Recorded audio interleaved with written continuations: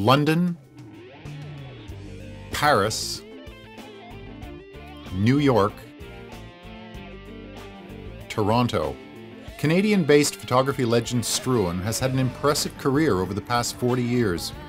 Struan has shot some of the most recognizable faces in the world, such as Nelson Mandela. Struan still, to this day, is the only fashion photographer to have his work exhibited in Canada's National Gallery. And for good reason, as Struan's eye for shooting women and fashion is rivaled by few. Oh, leave that, leave that. That looks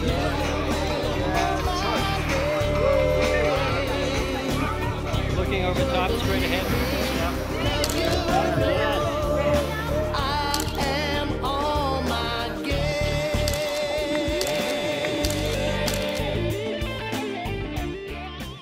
I really didn't plan to get into fashion photography. Most photographers back in the 70s were generalists, so we shot a bit of everything under the sun, and I realized that I loved shooting people, shooting models and actors, and I really enjoyed that, and decided at one point just instead of being a jack of all trades, concentrate on something and do it well. I like things that are exotic, probably more on the erotic side.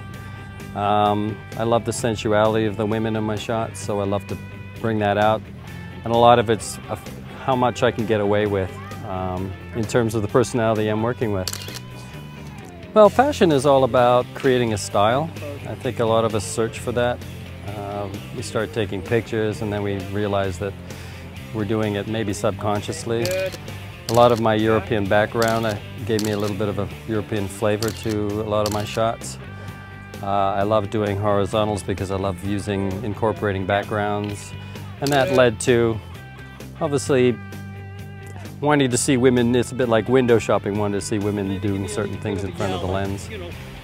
And I'm probably a bit of a romantic, so a lot of that comes into my shots, and I see women as beautiful creatures, so I love to sort of pull a lot of that out, and you want to try and hopefully capture some of that when you shoot fashion. So a lot of what the style was created by a mix of the two. My view on life, which probably isn't real. Fashion isn't real. I think after several decades of shooting this, you become a little tougher on yourself, and like you say, been there, done that, done this 100 times, you know, how am I going to up the ante? It's always upping the ante, and it's got to be very avant-garde, so you do have to be edgy, and you've got to, I think, even scare yourself a little bit. If you don't scare yourself, as I say, if you don't screw up, you're not really trying hard enough. So the whole idea is to really push the envelope as much as you can, and eventually you find your style, and that changes as you get a little older. You see life a little differently, so that starts to get incorporated into your images. Many of his images have a narrative quality to them. His black and white work has a film noir style, stark, deeply shadowed, and evocative. He breathes life, emotion, and passion into each shot. Struan is a much sought-after award-winning photographer who has won Clios for his advertising work. Facing me a little, with the face towards me, yes. Well, when I started out shooting fashion, obviously it moved from doing models, comps, and actors' headshots to doing magazine work. I suddenly realized, though, when it came to advertising, that for the same shot I did that beauty shot for a cover, I could be paid about 10 times more for an advertising shot. But once you get into editorial, you can open up a little bit, and they hire you to do what you do best.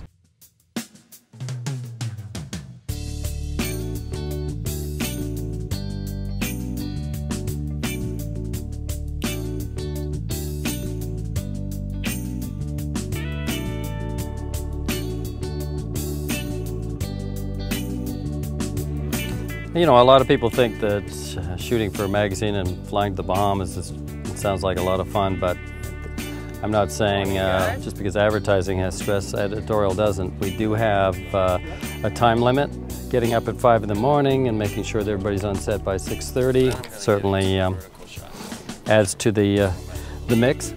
We do have a time limit. We're working with a celebrity who has a grueling schedule. We've got to work with the weather. There's a big cloud in the way. Otherwise the sun would be hitting this right now. So I'm about here for the wide angle. I don't think we're going to get much luck there. Fortunately, the sun did eventually come over the horizon. We had to wait an extra hour.